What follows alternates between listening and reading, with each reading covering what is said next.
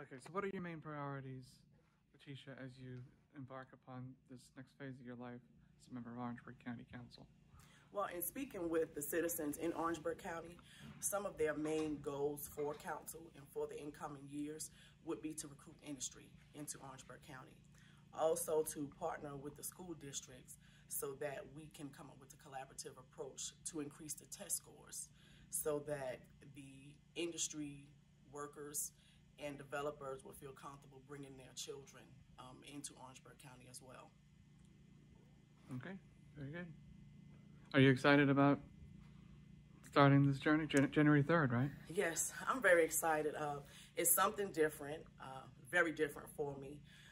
But I'm considering that I've been a public servant most of my adult life.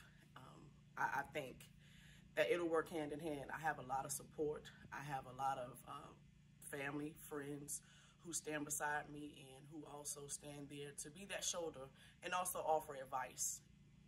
Okay, very good.